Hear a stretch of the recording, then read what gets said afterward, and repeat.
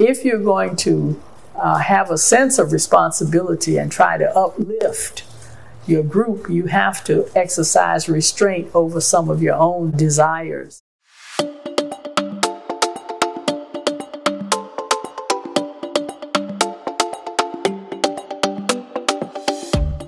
The collection of Dr. Sudarkasa is one of the largest that we have here.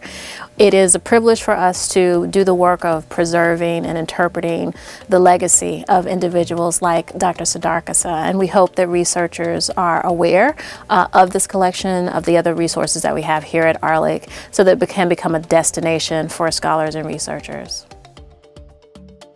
My grandmother was kind of shrouded in mystery for me and for my siblings. She didn't talk a lot about herself. Now that she's transitioned, and since I don't have that immediate access, I still feel excited and inspired that I still have such an abundant access to resources to get to know her, and that, yeah, there's such a living, vibrant archive after she's left the physical realm.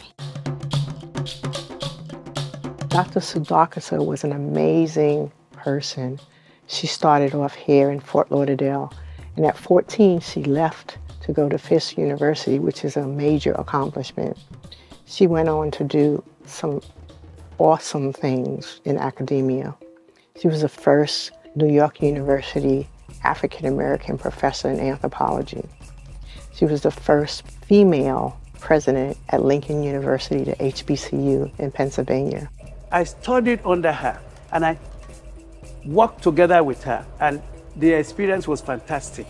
I am very delighted that this woman spent her life as an academic freedom fighter to unite the broken and split up units of Africa as taken away by white supremacy into the new world. If you want to know about an amazing leader from here in Sistrunk community, please come research with us here at the African American Research Library.